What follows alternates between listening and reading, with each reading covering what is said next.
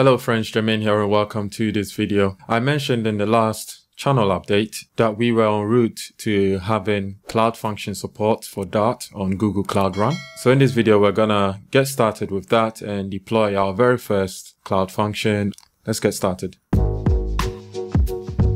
To get started with Cloud Functions, you need to create a Google Cloud account, which will allow you to use the Cloud Run services. Secondly, you need to install the Google Cloud SDK. So once you come to this page and follow the quick start guide, it will get you started with it. There are installers for different platforms.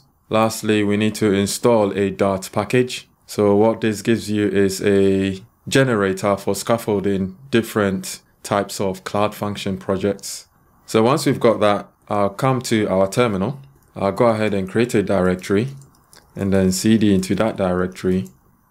We'll go ahead and run the generate command, and we want to generate a helloworld project, and then we can run pubget to update our list of packages.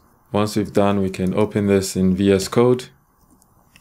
We've got our implementation code within the lib directory. This file consists of a function which returns a shelf response. And Shelf is the library of choice used to compose our web servers. This Cloud Function is an annotation which goes ahead and does some code generation behind the scenes. And the generated code is placed in here, our bin server.dart file. So this file is auto-generated. We do not modify this one. We can go ahead and run this example by opening our terminal, and then we do dart bin server.dart. And when we look at that in the browser, we get this hello world response. We can also run this project in a Docker container because we're given a Docker file here as well. So we can go ahead and run docker build t, we'll call this hello func, and then we'll point to the current directory.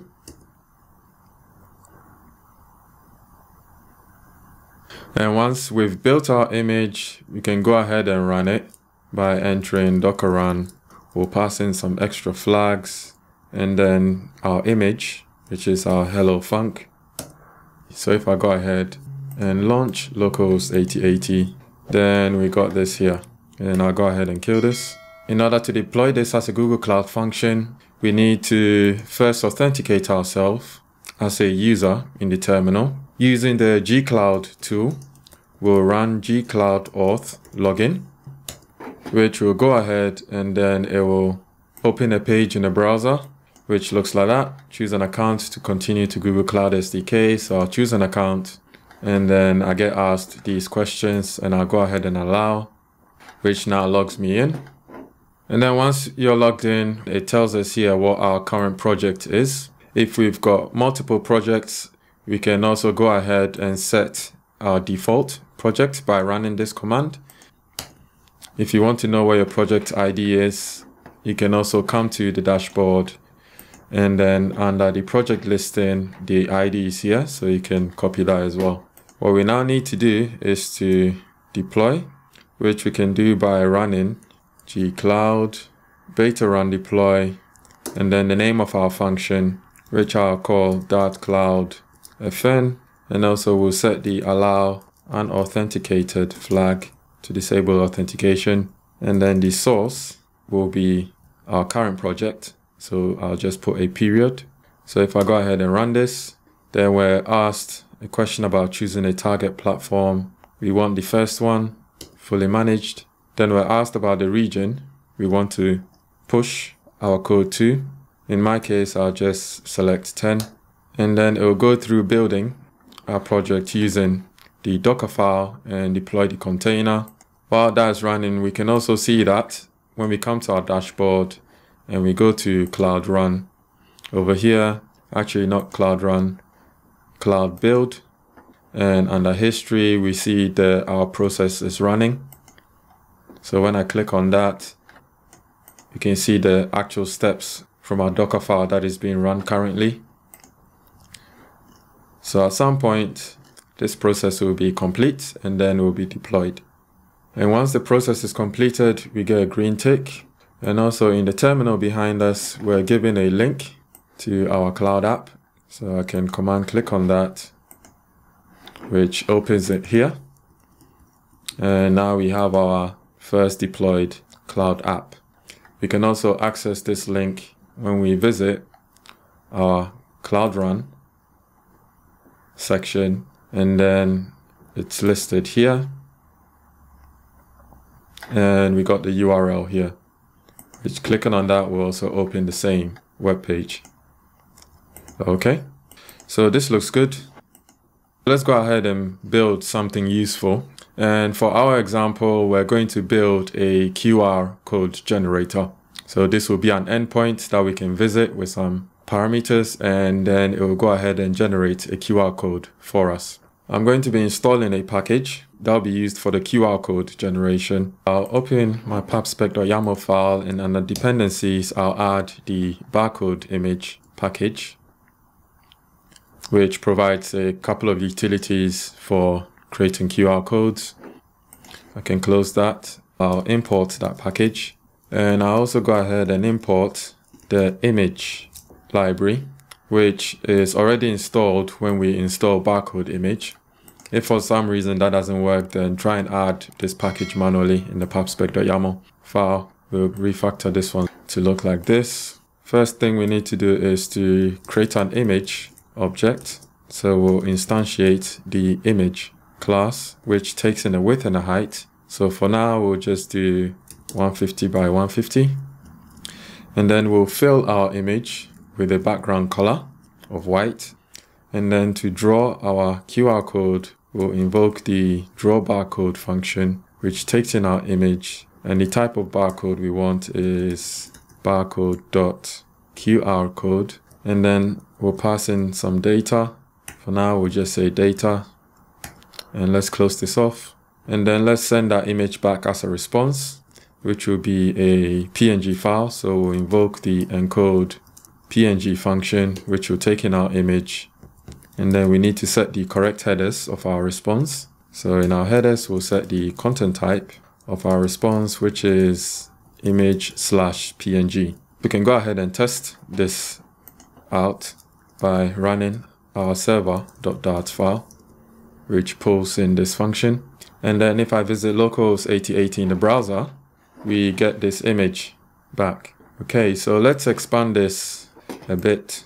We can make the width and the height parameters that are passed in via query strings as well as the data. So let's go ahead and do that. So in here, I'll create a variable called params. And to get our query parameters, we'll do request.url.query parameters. And then in our query parameters, we can retrieve our width. These are given to us as strings. We need to convert it into an integer. So we'll do int.tryParse, and then we'll get the params and the width. And if for some reason we don't pass that in, then we'll set 150 as the default. And let's do the same for our height, like so. And then to retrieve our data, I'll just do params d, and let's pass the width and the height in here. So let's go ahead and test this out. And here's an example that we've got here with the width and the height set to 120 and the data passed in like so. Let's polish up our implementation a bit. Passing the params in like so could potentially throw if any of these are null, because if we look at the docs for tryparse, it says the source must still not be null. So I'll just use a null operator to check if it's null. Then we'll pass in an empty string so that this will safely evaluate to null, which will therefore give us 150 as the default. I'll go ahead and add a check for our data variable. So I'll create a variable called data, and then that'll be set to params d like so. And then I'll have a if check for data. So if data is null or data is empty, then we'll return a 405 response, which I believe is bad request.